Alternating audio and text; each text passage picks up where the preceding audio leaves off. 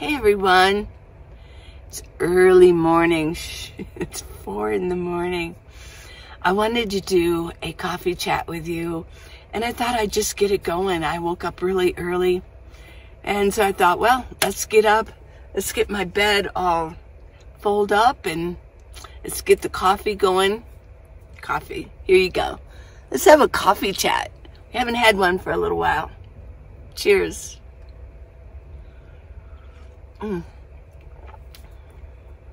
Wow, that's really strong coffee. I'm doing the pour over type coffee. It's really strong, but I knew I needed strong coffee today. So I want to dedicate this video to Deborah Starling. On Facebook, she asked me some questions about working and how to find a job, and whether, she asked me a bunch of different questions about, does this matter? What do you think about this? Do you think this is different? Well, I'm not an expert at this subject, so I like to do research. And it appears that finding a job now, these days, is a little bit different. I think it's a little bit more relaxed than it was maybe 10, 20 years ago. So I'll go over that, and I'm not an expert at this, so I did take notes, and I will refer to what I found out. So thank you, Deborah, for this. And one of the issues that I have right now is saving in gasoline and fuel. And thus far, it's the 21st of July, and I've only spent $74. Yay! Because the last 2 months, I spent $600 each month. And then the month before that, I think it was kind of the same. So, yeah, I'm trying to save money, and I'm trying to keep all my expenses really low this month, just to get a little bit of a break. Summertime isn't perfect for making money on YouTube. Not for us little channels like I have. A lot of people say, oh, you have such a big channel. Well, compared to some of the big boys. Well, I guess I got to edit that. My alarm went off and it clicked off my video. I normally get up at 4:15 in the morning. Well, it's 4:15. Look at me. I'm all ready to go. Did my hair the best I could inside my van. You know, there are, as far as talking about work, there are realities going on out here. You can be broke or you can be poor. And I imagine right now I'm seeing a lot of mix. There are some real poor people out here living in their vehicles. But there are some people that just, because of the way the economy is, they're just broke, spending all this money on gas. So, Deborah, this is a very timely subject, because a lot of us do need to go out there and work. Why do we need to work? Well, there are young people who are out here that have just lost their apartments, and they're in like minivans or cars, and there's a lot of Class C's out here too. I'm seeing Class C's that are like ready to just fall apart. The walls even seem kind of wobbly. And I don't think it's the same way that I noticed in a Class A. Class B's can be a little wobbly. Some of them are pretty old looking. But I'm telling you, I'm seeing a lot of Class C's. And I noticed that all across the country, especially on the west part of the nation, is that where a lot of nomads really end up. I mean, there's some Class C's that are like, wow. On one video I showed where this got literally the wall was falling off. I mean, and I've seen some really bad ones out here. A couple of them look like they're mold traps. You can almost see the mold growing out of the windows. I can't imagine what the inside looks like. But, so there's a lot of, it seems to be a lot of lack going on out here as far as money goes, or being able to fix your vehicles. So I think this is timely. Let's talk about finding work. And I don't think it's the same as it was before. Things seem a little bit more lax in resumes. So good. So let me get my glasses on. Let me look at my notes. Yeah. Okay. There we go. There we go. Okay, so I looked up resumes. Resumes for today's resumes, what's going on. And I did find a few sites. If you want to also Google it, just type in today's resumes 2022. And the 4 key points that you want to make if you're going to put a resume together are: 1, they want to know about, let me just say, they don't want to know so much about all the chronological events that have happened in your life, or that I worked at this and then I did this. They want to know whether you have critical thinking and logic. That's today's worker. That's what they want. If you want to get a more professional job. Now, there's going to be 2 types of work that you can look for. One is entry level. That's kind of what I go for, because I'm a nomad. I don't want to just go for a real professional job, because I know I'm not going to stay. Why would I do that? Unless I can travel and do that kind of job. But guess what? I already have a job, and that's getting videos and information out to you. So I spend so much time doing that I would want more of an entry-level job that I could do maybe for a month or 2, stash some money away, and then move on. But a lot of you, and I know Deborah Starling, you asked about this, that you're looking for, or you're interested in knowing how to find a more professional job, maybe things that you had done in the past, and you want to re-enter into that, because we can't just be on a fixed income anymore, can we? Prices are going up, and our fixed income, well, the word fixed, it's fixed. It's not like we're getting raises, and senior citizens do not get enough raise in Social Security. The government probably can't afford it. I understand. But with the prices going up so high, seniors really are suffering, because we need more money to pay for all of this stuff. Our gasoline, our food prices, oy vey schmear, right? You know, and I'm going to be talking about this in the future coming up. I am thinking about doing a series on this, senior living and what's going on with seniors these days, because I looked at some statistics. It's not a pretty picture, but let's get back to, I digress, sorry, on this. So for your resume, if you want to go into a job, a more professional job, and you're a senior citizen, your resume should have 4 things. What? 1 is critical thinking and logic. And they want examples of how you have in the past used your critical thinking and used logic in order to solve a problem.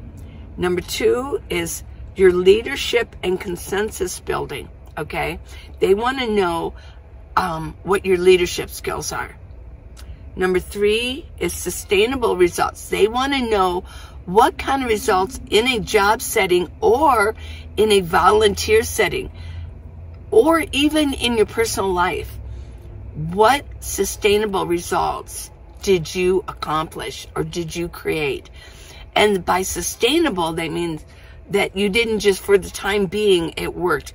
Was it sustainable in your results over a long period? And I know this might sound like daunting to actually put this all together, but I bet, be creative with it. And I'm going to put this on the screen for you so you have those 4 points. And then the 4th one is your core values. What are your core values? And that's going to be different for everybody.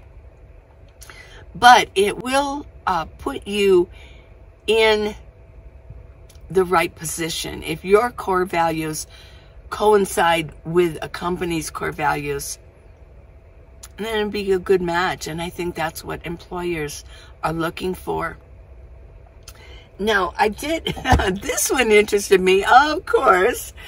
It's called a video resume. Now, this is just in addition to your regular resume, and you need to make your resume short, your written resume. But a video resume is in coordination with your written one. So how would you get this video resume to a prospective employer? Upload it, and it needs to be short, maybe a minute, 30-second or a minute video. And it says, what is a video resume? Hey, this would be up my alley, right? A video resume is a brief video submitted with a job application to provide supplementary demonstration of your skills, personality, and qualifications. I guess those are the 3 things they really want inside of those other 4 ones that I've listed. If you decide to use a video resume, you should still write a traditional resume and treat it as your primary resume. Okay, and this would be perfect for, like, if you were going for a media job, marketing, or technological job. Okay, but I did see some examples of, they were just like this geologist put up a really cool video resume. And even if it's just a traditional job, you know, they might think, wow, this is really a creative person. So I would still do it. I mean, this would be fun to do. Well, it would for me, maybe not for you. But if you're going to present yourself to an employer and it's a professional job, well, you just might want to practice. So start now by practicing being in front of the camera, just like I'm in front of the camera. Start practicing being in front. And sometimes it's not easy. You do need practice. I've had plenty of practice, right? So yeah, I'm pretty comfortable in the camera. And I need my coffee. I'm pretty chatty in the morning. You could film a mock interview, a very short mock interview, where maybe you could show yourself actually as the interviewer, and then show, and then with maybe a hat on or a different hairdo or whatever, and then you will show yourself answering that. I think that would be pretty cool. You need to have a little bit of editing skills. It's so easy. You could even go on iMovie if you have an iPhone and use the most simplest of simple to edit your video. But if you have any bit of video editing skills, this would be perfect. Just film a mock interview. Or you could just showcase your work. You really want to sell yourself. You need to be confident. And this is going to be with any type of job. You need to be confident. Now, sometimes in entry-level jobs, and I'm going to get into that in a minute, you don't always have to be uber confident. They just want you to work. You know, you don't have to be like this super professional, you know, dress well, hair perfect. No. I do like entry-level jobs.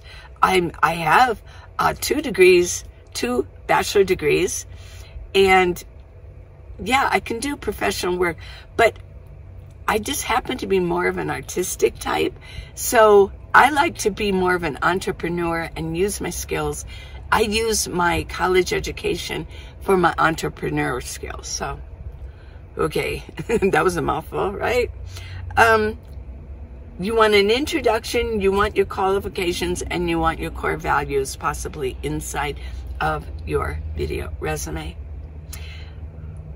On all the resumes, whether it's written, whether it's a video, you want to keep it short, you want to keep it appropriate, you want to be creative, that's big, and you want to be positive and confident. I think those are actually life skills, right? This is advice just for life itself. You want to be positive and you want to be confident in what you're saying. Yeah, I hope I'm being confident in what I'm saying, but I've had to read my notes here. Yeah. Deborah Starling asked a few questions here. For getting a professional job, a non-entry level job would be, she said, should we dye our hair? Because if we're seniors, most likely we have gray hair. Well, I thought that was an interesting question. It almost seems like people say, well, that's, you know, kind of a silly question. I think it was a great question. Well, as far as gray hair goes, I mean, it was just a couple years ago. I don't see it as much anymore, but a couple years ago, a lot of young people were dyeing their hair gray. I'm not sure why they were doing it. It was a thing. They wanted to have gray hair. They wanted to appear older. I'm not sure. I can't imagine my age group when we were younger wanting to dye our hair gray. At our age, we didn't trust anybody over 30. Now, we don't trust anybody under 30. Maybe that's why they're dyeing their hair gray. So we would trust them. I'm not so sure. Well, I'm telling y'all, you young people, I trust you. I love young people. I love my grandkids. I love my children. Oh my gosh. And they're quite successful and honest and good hard workers and just really good taxpayers too. I created good taxpayers, good citizens. But I do like young people. Actually, I love to spend time with young people. And sometimes, I mean, no offense, sometimes I do feel like in some ways I have more in common with younger people because I've tried to stay current most of my life. So, okay, so dyeing your hair. Okay. The gray hair thing. I think it's really, and I know you're going to say, well, of course, but I think it's just an individual thing. I do dye my hair. I do, and I really need to go dye it again. I need to get a little hotel room so I can dye my hair because you can't dye your hair in the gym, and I'm certainly not going to do it in my van. And, yeah, so it makes it a little difficult. So I have to get myself a hotel room. Now, in the past, I've treated myself to a really nice one so that, I can be comfortable and stay there and just, have a good night. But I don't know, with the prices going up, I might just get a real cheap one, go in and dye my hair and then go back and sleep out in my van because I do worry about bed bugs being in there, and I worry about the old mattresses with stains on them. I'm sorry. Okay, I digress. Yeah, but gray hair, I do dye my hair, and I dye it blonde, and I was a blonde as a child, and then it kind of dirtied up, and it was more of a golden brown. But yeah, I do enjoy having blonde hair. It's a personal issue. If you are more comfortable with your gray hair, do it. If you want to appear to look younger, go ahead and dye it, but you're going to be stuck dyeing it all the time then. So you really have to decide. I am stuck dyeing my hair most of the time. I could let it grow out. I just choose not to yet. At some point I will. So it's really a personal issue. Now, the second question was, should we try to look younger? Well, I mean, kind of. Yeah, if you're going to be competing with younger people, why not? There's nothing wrong with it. People say, oh, you shouldn't just try to look younger. I mean, don't go ridiculous. But yeah, I like to look young. I like to look younger. I like to take care of myself. I think one of the tricks is to start, if you're younger and you're listening to this, stay in shape, take care of your skin, exercise, eat decent foods. You don't have to go all organic all the time, but try to eat decent foods and take some vitamins and supplements and help yourself out. I mean, there's no sense in just aging horribly, right? Just take care of yourself and don't let yourself get overweight. Once it's really hard to get weight off. You all know that. Once you put it on, it's hard to get it back off. It just is. Even if it's 5 pounds, it's like, now I got to get off this 5 pounds. And the more you think about it, the worse it gets. The more you think about losing 5 pounds, the more you eat. I swear. That's the way it goes, right? Right. I think you all know that. So just try not to overeat and try to get exercise. Now, if you are overweight and you didn't take care of yourself real well, why not start now? And I've got those exercises up there. Minivan Lee, I've got exercises up there for you. So start doing them, start getting in shape. Now, one of the things about yoga is I do on on my exercise videos, there's a combination of yoga and Pilates and some dance moves and some weights. But I'll tell you, doing yoga, you get an instant facelift. You do. You can look 5-10 years younger by starting to do yoga, because what it does is it kind of tightens up your skin. Yeah. Starts getting rid of this. Even if you're overweight and you've got a chin down to here, it will kind of lift it up a little bit. You can look 5-10 years younger just by starting to do yoga. So don't discount my videos, and they're not expensive. They're on sale right now. Okay, it's my little commercial. Working out at the gym. Yeah. Okay, so I say, yeah. I mean, you know what looks good on you. I know what looks good on me. I know what kind of clothes I go for. I mean, I wouldn't wear this for a job interview. It's just more casual. It's like stylish casual. But I don't know if you don't really want to go for a suit either. Unless it's like, wow, you're going on Wall Street or something, you know. But yeah, you do. I would say, why not go for maybe 5-10 years younger? Why not? I mean, you're going to feel better about it. You know, youth, they say what? Youth is wasted on the young or something like that. I don't see anything wrong with looking or having an attitude of a younger person. You'll end up being more charismatic anyways, so why not go for it? Cheers. Cheers to youth. Okay. Well, what else did she ask? Oh yeah, SS checks are not enough, and I'm going to be talking about this in the future, maybe even the next video. We have to talk about this. Social Security checks are not enough. Now, a lot of you do have good pensions. Yes, and you have a lot of you are veterans, and you retired from the military. Well, when I was researching stats on poverty for seniors, and I've been doing a lot of that just recently, the truth is, the seniors now, the boomers, there were professional women out there. There are a lot of women in our age, my age, who are living in squalor poverty, and especially with prices going up, because, and I mention this, and it's not a judgmental thing, but it's reality. Is this reality, folks?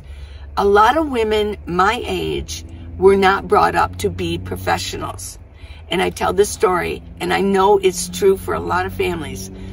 I had one brother, and he was the one that was going to college. We were a middle-class family. They didn't have enough to put all the females, and I had 3 sisters, going into college to get a good education. Well, there was a mindset going on. That isn't the whole story, but there was a mindset. We, I, were going to be homemakers. We were going to be wives and mothers and aunts and daughters, and we were the females, and we were going to be the caregivers, right, of families. And that's the way my mother was, and her mother, blah, blah, blah. Well, you know, the 60s hit, right? The 70s, yeah. And it didn't turn out that way. So what happens is a lot of us don't have a large Social Security coming in.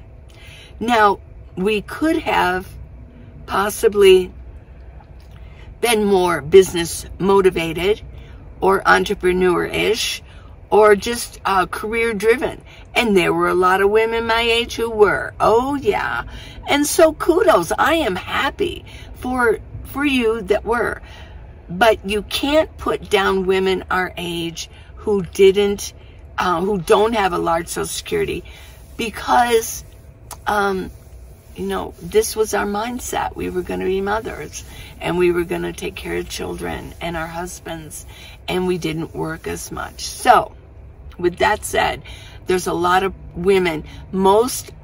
The highest poverty group in the United States are women close to in their late 70s and 80s. They're living in dirt poverty because they don't have a good Social Security system.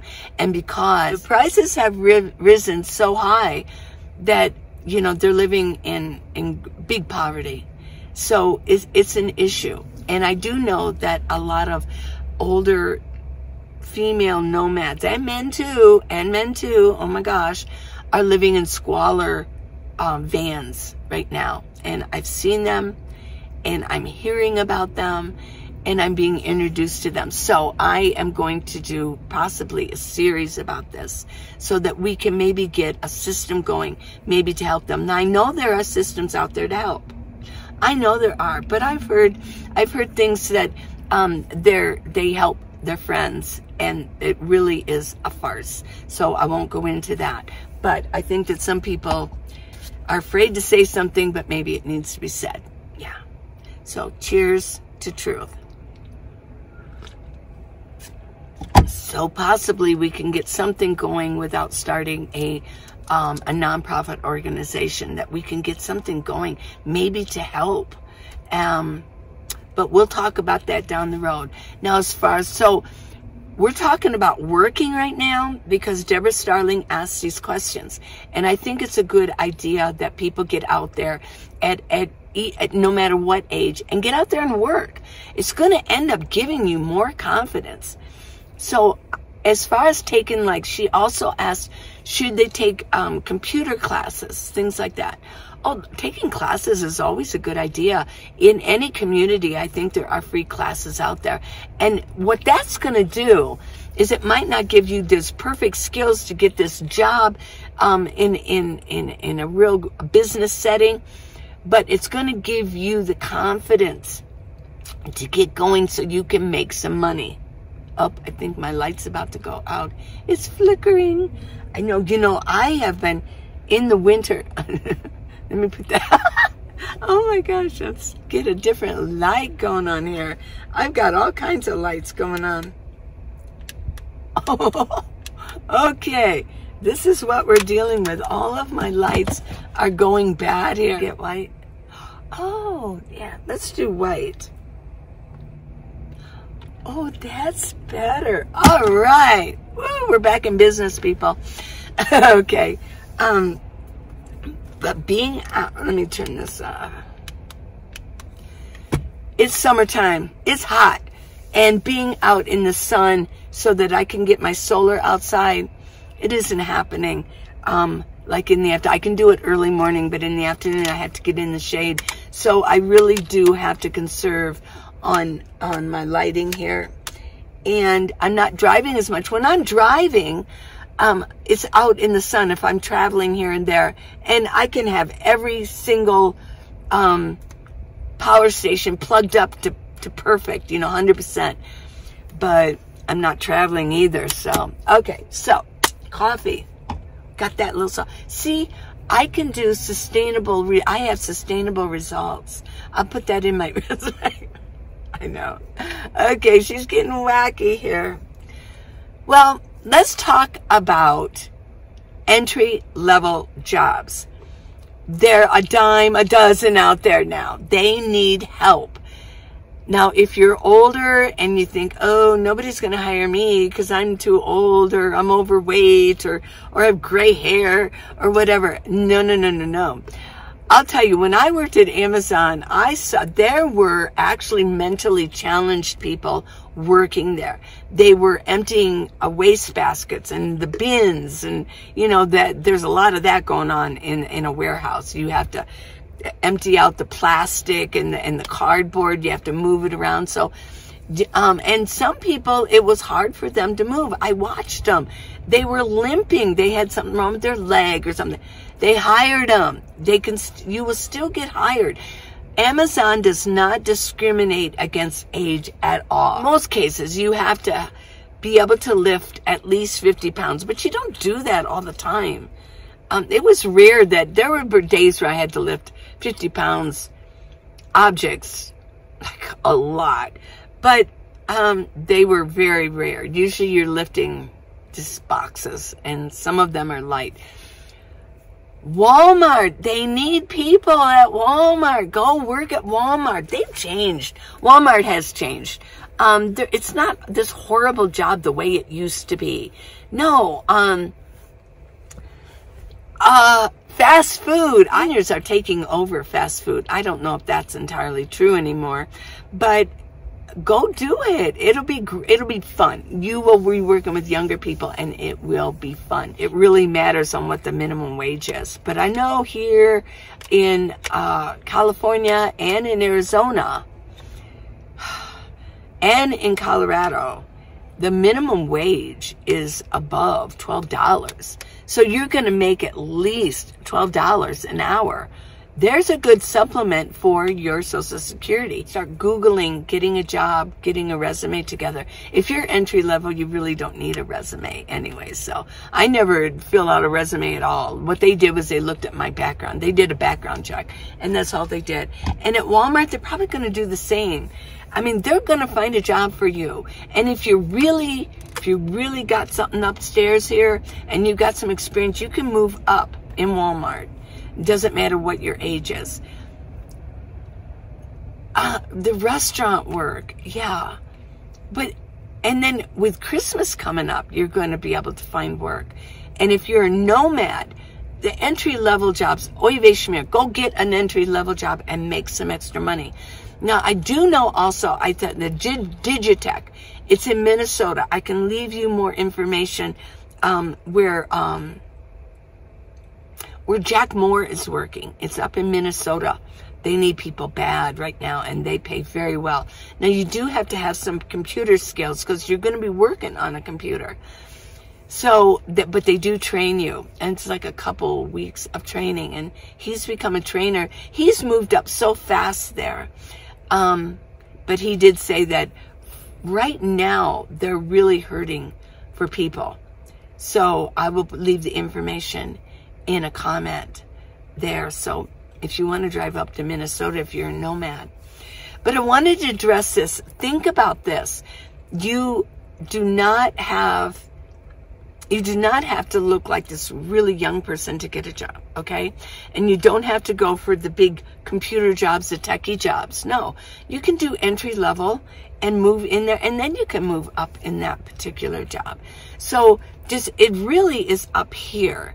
If you consider yourself to be a young type person, and you have young ideas, it's going to show out here. If you consider yourself up here to be, a senior citizen and you don't have the confidence, it's going to show out here. So up here is really where it starts, and I talked about that so much. So I hope you enjoyed this. It's kind of a wacky coffee chat, right? Cheers, yeah. Cheers to wacky coffee chats. So I'm going to start my day. What time? Oh, it's 5 o'clock now. So I'm going to start my day, and I've been doing myself a good routine while I'm here. I'm not driving as much, and I've been going to the gym every morning. Then I've been writing in the afternoon, and then I can kind of have a little bit of relaxing playtime. But I'll tell you what, it's hot. It's hot trying to be in my van, and I'm really anxious for autumn to come. Yay for autumn. Please hurry. I love you guys. Love you guys.